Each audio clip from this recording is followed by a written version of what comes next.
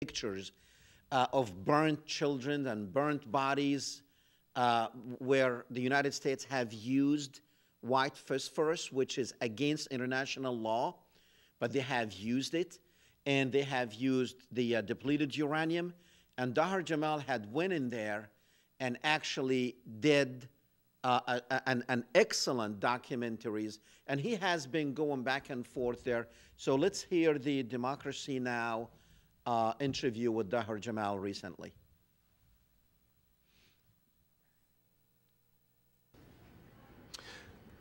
The most recent statistic I'll end with before I get into Falujah and what these images are showing is that in 2005 we saw 1,600 Iraqis with cancer out of 100,000, so a massive escalation that continues.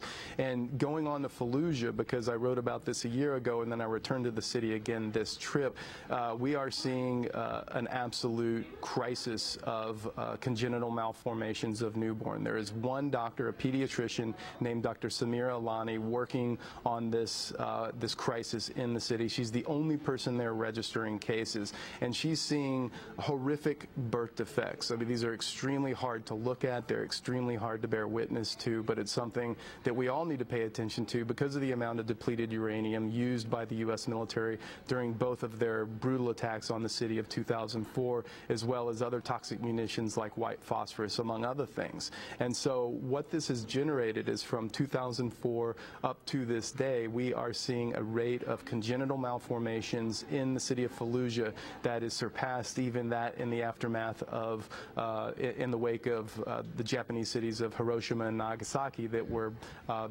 nuclear bombs were dropped on at the end of World War II. So Dr. Samir Alani actually visited with doctors in Japan, comparing statistics, and found that the amount of congenital malformations in Falujah is 14 times greater than the same rate measured in the cities of Hiroshima and Nagasaki in Japan in the aftermath of the nuclear bombings. These types of birth defects, she said, there are types of congenital malformations that she said they don't even have medical terms for, that some of the things they're seeing they've never seen before. They're not in any of the books or any of the scientific literature that they have access to.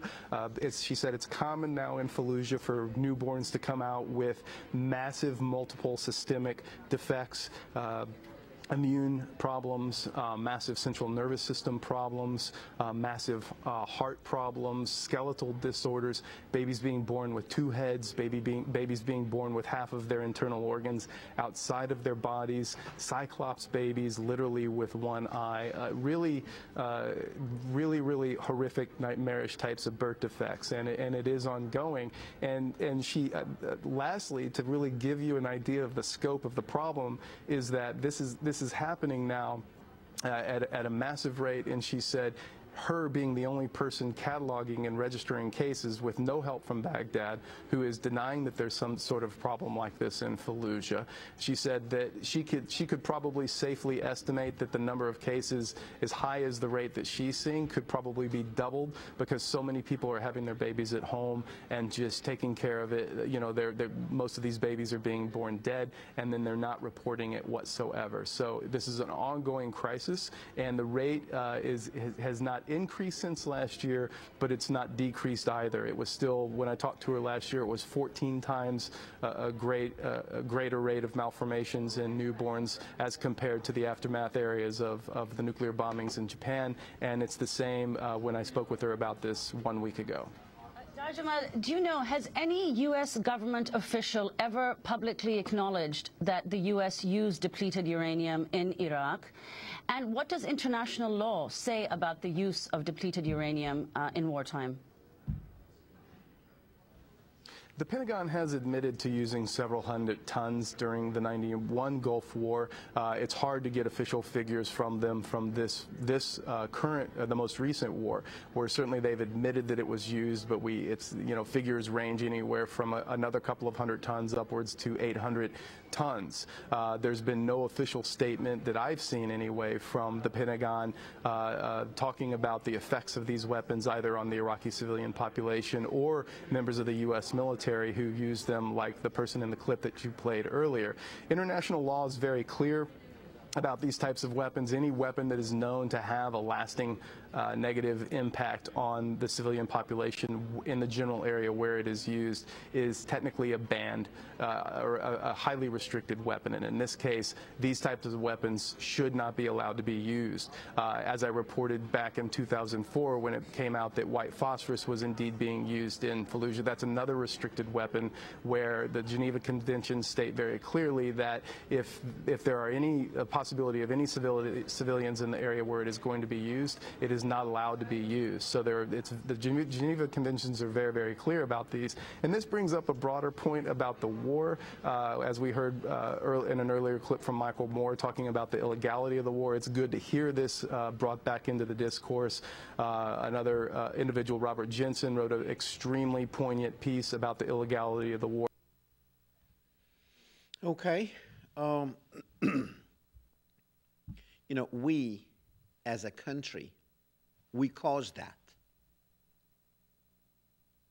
We caused that.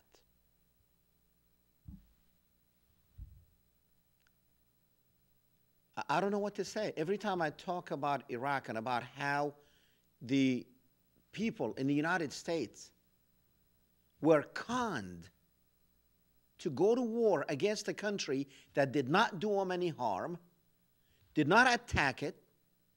Iraq did not attack the United States. It did not do nothing. And we still look at George Bush as being a good president. The murderer, the one who conned. Now, of course, he was not the one who conned the United States. I mean, the people in the United States. He was nothing but a hired hand for the people above him who were planning all this. Don't feel special, because the Arab people are in the same boat.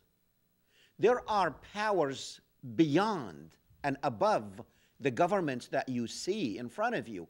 And these powers are playing the people of the earth. These powers control money. These powers control the economy. These powers control the politicians on this earth. That's how bad this world is.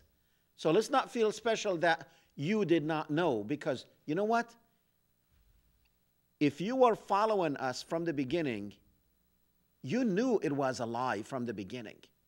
When the rest of the country were celebrating the troops going back and forth, and they still do. They still do. But in a democracy like ours, the people should have spoke. The people should have spoken against this war, but they did not. So the responsibility of those pictures that you are seeing, it falls on the shoulders of the people of the United States. Not just the government. Because there's nothing worse for a country as an ignorant citizen. Nothing worse.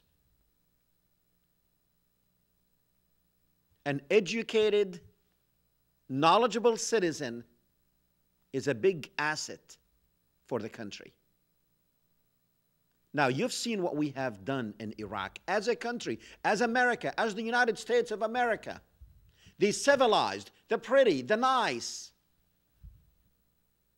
You see how ugly. Now, they knew what weapons they were using, and they knew what was going to happen, but it doesn't matter.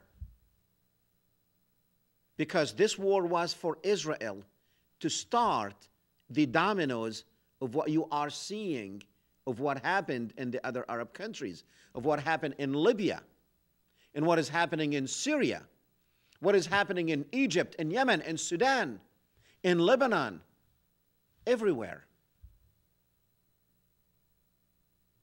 We are nothing but pawns in their hands. We're nothing but pawns in their hands. Now, we do have a couple of short clips.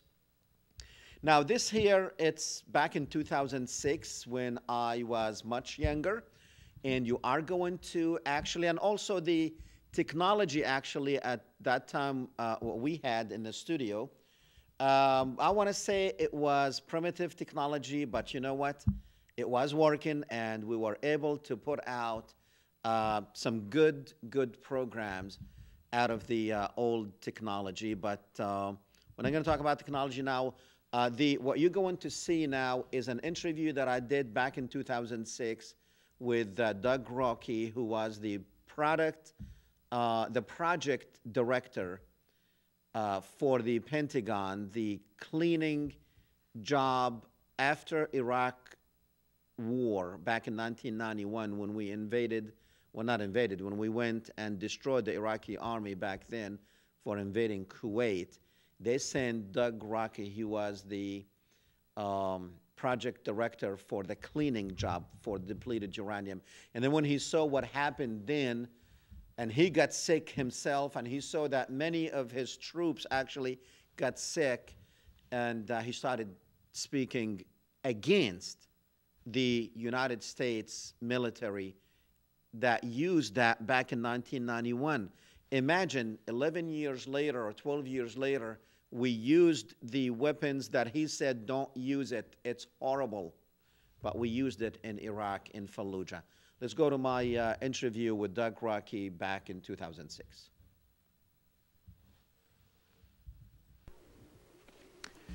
Welcome back, ladies and gentlemen. We are speaking with Doug Rocky.